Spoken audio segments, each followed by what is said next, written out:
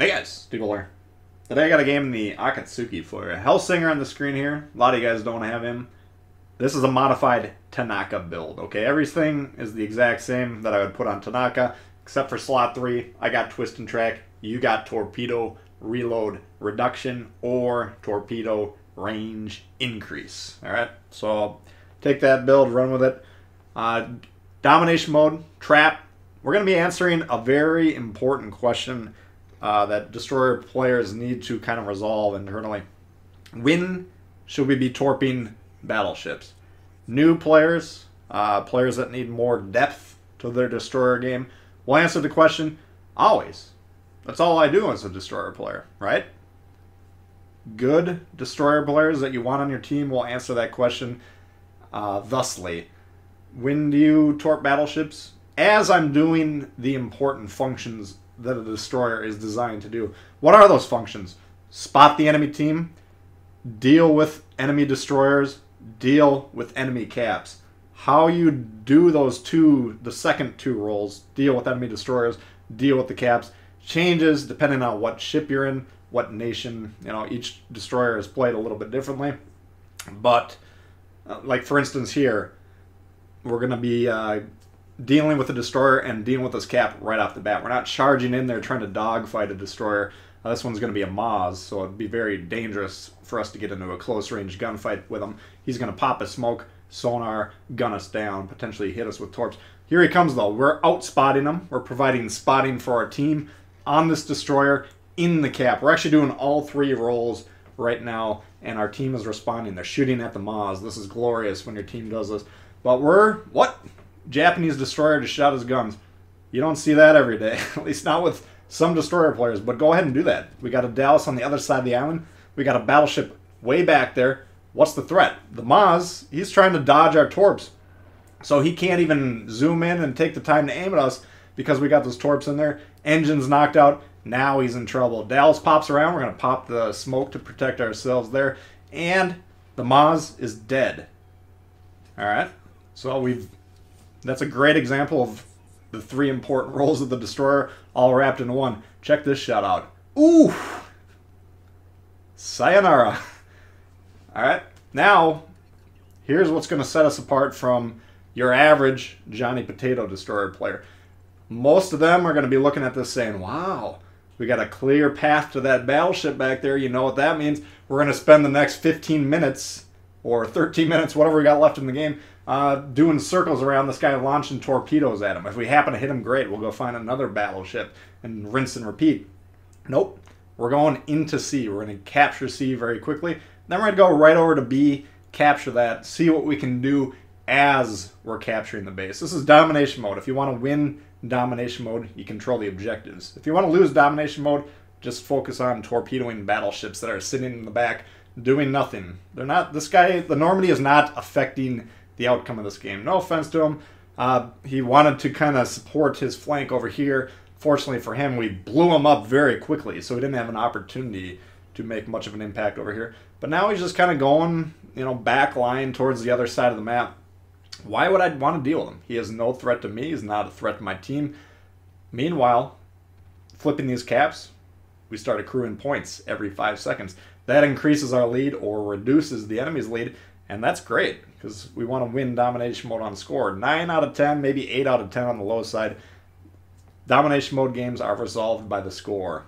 So keep that in mind. Focus on that. I feel like when I talk about this, a lot of times some people are misconstruing my advice. They're missing the point. I'm not saying don't launch torpedoes. Torpedoes are much more effective against battleships than they are against cruisers, which are much more mobile, and they're even less effective against destroyers, in most situations at least. So I'm not saying don't launch the torpedoes ever, and especially don't launch them at battleships. I'm saying don't get focused on them. You don't want to turn in that guy from Star Wars who's saying, stay on target, stay on target. For, you know, you see it game after game after game where there's, your destroyers are saying that in their head, just stay on target, and they're doing circles around these guys for 10 minutes. Oh, I missed again. I'm just going to drive off, you know, for a minute, let my torps reload. Then we're going to take another pass at this guy. Ineffective. While you're doing that, the game is often lost, you know, by the players that are the red team will win the game because you're not, actively contributing to your team winning. You're just trying to take off what should be usually the lowest priority piece on the enemy team, the battleships.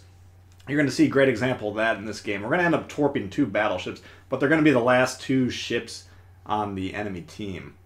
But, I'm not saying if there's good chances to take some shots at the battleships, don't take them. I'm just saying don't become so focused on torping the battleship that that's all you do. If that's all you're doing, launching torpedoes at battleships, you're missing out on the 3 important roles of the destroyers, okay? Torping battleships, getting that massive damage, removing those big strong guns and the big pools of HP are good. I'm not saying don't do it, but they're kind of icing on the cake. We're not focused on them, okay? So now we're on B. We've actually flipped B. We got 2 caps. We got a kill. We only got 5k damage, but we got defense. Right now the score is looking pretty good, and we're just going to try and keep these guys out of B. Launched a couple sets of torps. Both the intended targets are cruisers, which, as we noted, are hard to hit in general. But we're kind of I launched that one towards that light cruiser there. If he comes around the bend, if he hugs that island turning towards us, he might hit those. Same thing with the Miyoko there. That one was kind of coming in here. We're trying to defend B, of course, so we want that cruiser kept at bay. And those are all just kind of zoning torpedoes. We're just trying to make the routes towards our position as fraught with danger as we possibly can. And once again, we're shooting our guns at enemy destroyers. Why not? Go ahead and take the shot. We got a smoke. We actually just pop it now as we determine that we got plenty of spotting over here. This battleship to the north, or by us on the right-hand side of the screen there, he's going to be providing a lot of spotting. And so there's no reason we don't really need to be spotting at this point in time, but we can use these guns, take some shots. And the Akatsuki on that team's probably got the same amount of HP as we do, which is just shy of 12k. So every time we hit him for 1,000 damage, that's just shy of 10% of his HP. And there's no reason for us to not be taking those shots. Miyoko over there, he's now on the cap, which means we're not getting the points from that cap right now. We still technically control it, but it's contested. We're not getting those points.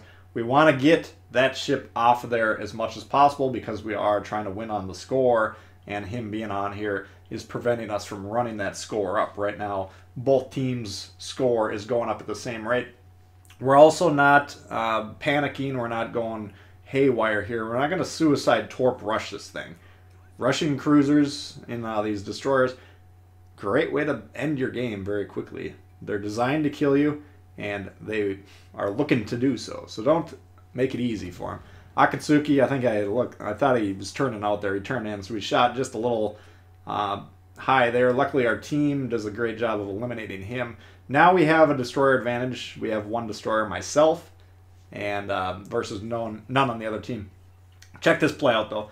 We can see the Miyoko's kind of drifting around now. I'm assuming he's going to try and turn hard, basically do a circle right around this island, try and rush us, kill us. But what we're going to do is we're going to launch these torpedoes at the New Mexico. Now, this is a targeted strike at the New Mexico, but these are also zoning torps vis-a-vis the Miyoko. We don't know where he is, but we want a bunch of fish in the water that could potentially hit the Miyoko. And if they do, well, then he's in trouble because he can't withstand these torpedoes. So again, these torpedoes, while we aim them at the New Mexico, he's actually got an island in between us and the New Mexico, so I don't think we can even torp him. But these are zoning torps. The intention is to make these waters treacherous for that Miyoko as much as possible. We do hit him once, we do hit him twice, and we're going to go ahead and hit him 3 times for the... He gone! Take him right off the map there. And now, check this out. This is when you should be excited as a destroyer player. We've killed the ships that you want to kill quickly on the enemy team. The destroyers, the cruisers, they're gone. Now, there's battleships. This is when you get your moon eyes. This is when your heart starts palpitating and you rush in there thinking, all right, now I can torp. See, we've captured bases, we've controlled bases, we've defended bases, we've dealt with enemy destroyers, we've spotted the enemy team, we've helped destroy cruisers, we've done everything we could possibly do to help our team win. Killing these guys single-mindedly for the last 10-15 minutes wouldn't really help our team to win in most instances. Yes, sometimes it'll turn the tide if you're blasting battleship after battleship. I'm not saying... Basically, nothing I ever say on this channel for this game is a hard and fast rule. Don't ever break it. They're all good rules of thumb, but there's always exceptions in this game to everything. All right? So I'm not saying don't ever, you know... I want to emphasize that. I'm not saying don't torpedo these battleships. That's not the point. But it's not that important. It's not nearly as important as most people think it is.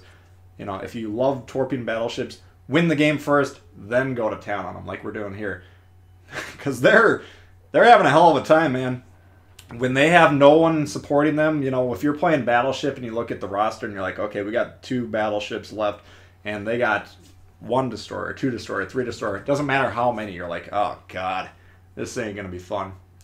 And that's the point, you know.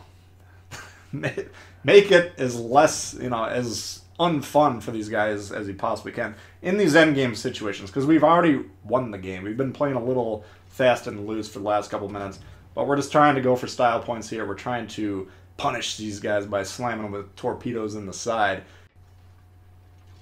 And, you know, once I decided we got to cover this topic again, the destroyer players getting a little dicey out there. I picked the Akatsuki, played 1 or 2 games, and came up with this footage, and I'm using it deliberately because this is a ship. It's designed to torpedo. It's got great concealment. It's basically made to torp battleships, okay? And again, I'm emphasizing the point: do not torpedo battleships. If there were good shots at the battleships throughout the game, we would have been launching at them one after another, okay? That's not the point. But, you know, we heavily contributed to the game in a ship that's, in a lot of players' minds, that's only capable of torpedoing battleships. No. We dealt with destroyers, we dealt with caps, we spotted, and then we torped. In that order. That's the kind of... The first 3 are interchangeable. The last one is dead last for a reason. So, hopefully that helped you guys out. If it did, please hit the thumbs up. New to the channel, consider subscribing. Lots of World of Warships coming all the time. Questions, comments, leave below. I love to hear from you guys, and we'll see y'all later.